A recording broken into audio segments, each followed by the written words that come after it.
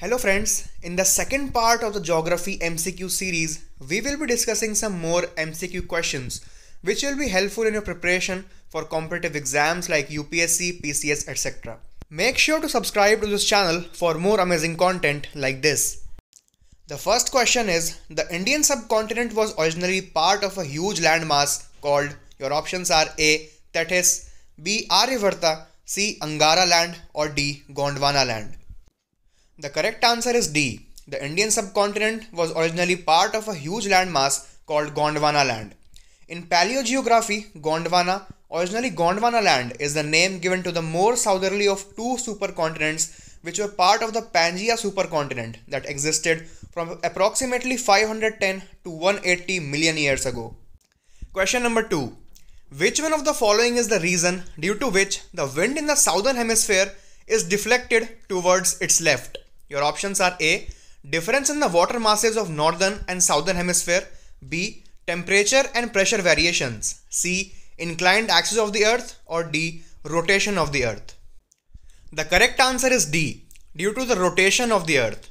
The anti-clockwise rotation of earth deflects winds to the right in the northern hemisphere and to the left in the southern hemisphere.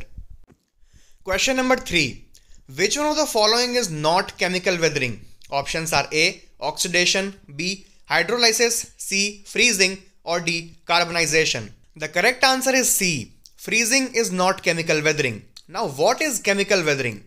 The erosion of disintegration of rocks, buildings, materials, etc.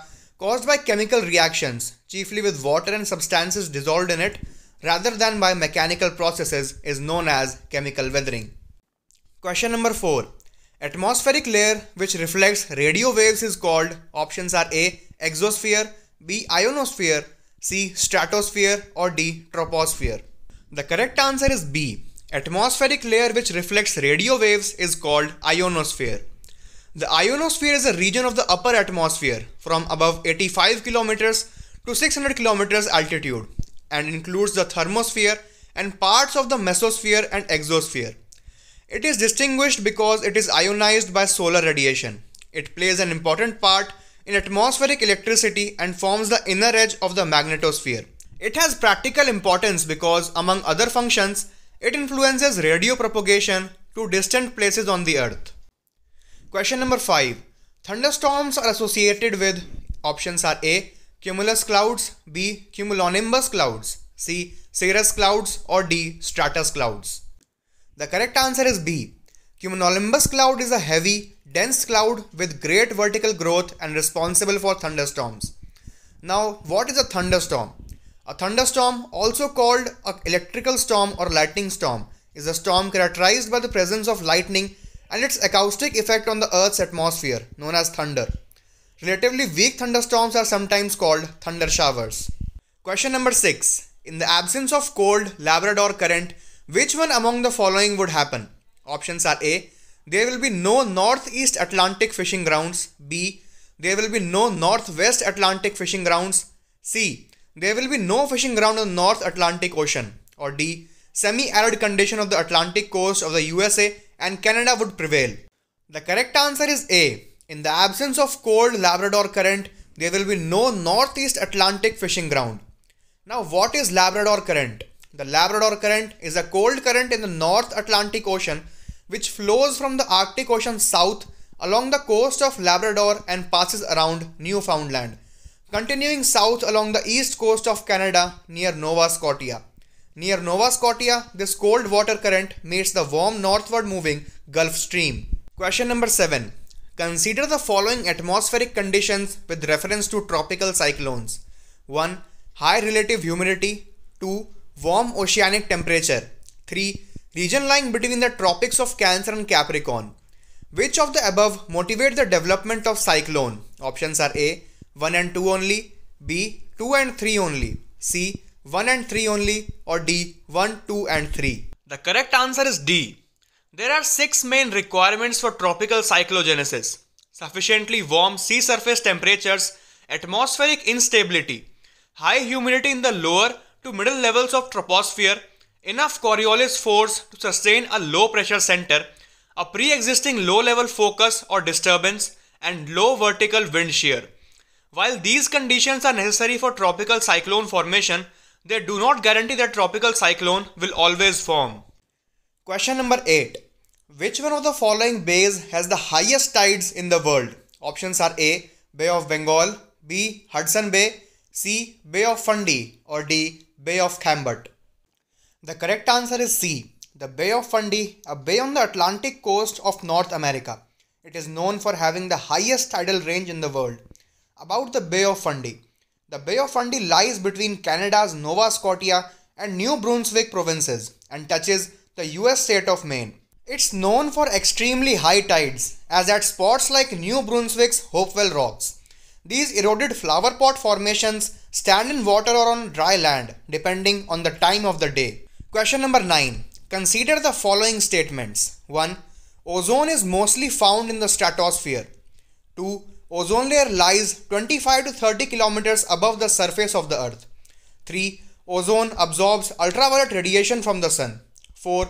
Ozone layer has no significance for life on the earth. Which of the statements given above are correct?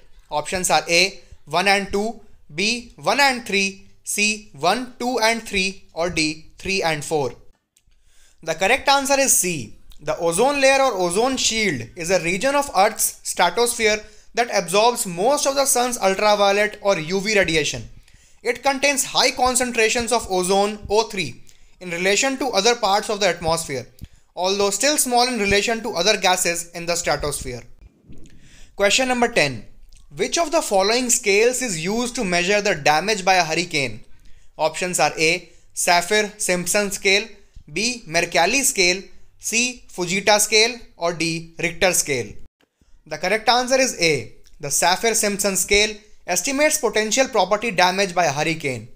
Now, what is a hurricane? A hurricane or a tropical cyclone is a rapidly rotating storm system characterized by low pressure center, a closed, low-level atmospheric circulation, strong winds, and a spiral arrangement of thunderstorms that produce heavy rain and/or squalls.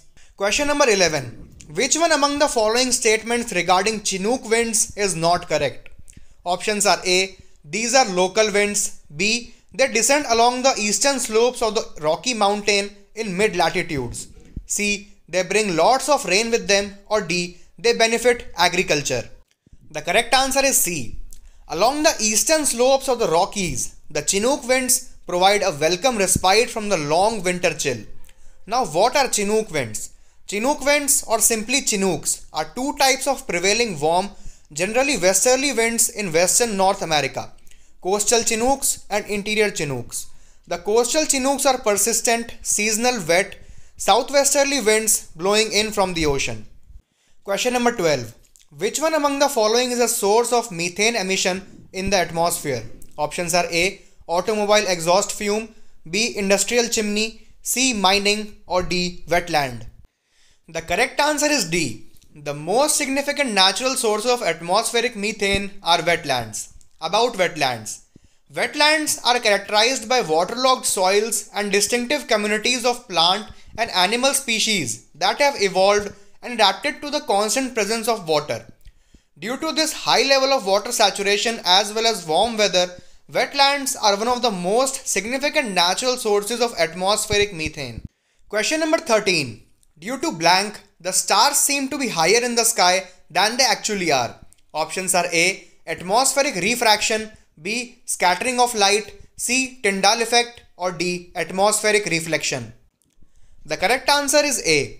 Atmospheric refraction is the deviation of light or other electromagnetic wave from a straight line as it passes through the atmosphere due to the variation in air density as a function of height. Due to it, stars seem to be higher in the sky. Question number 14. Which of the following rocks is not likely to contain fossils? Options are A. Conglomerate, B. Granite, C. Shale, or D. Sandstone.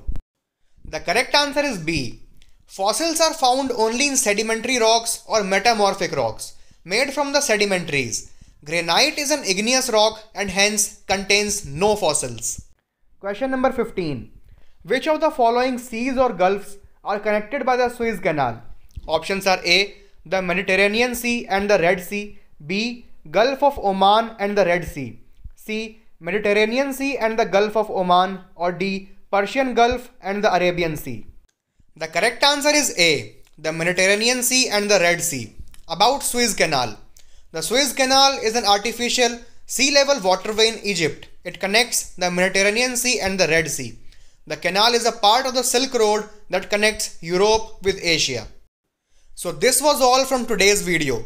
We will meet in the next video very soon. Till then, goodbye and take care.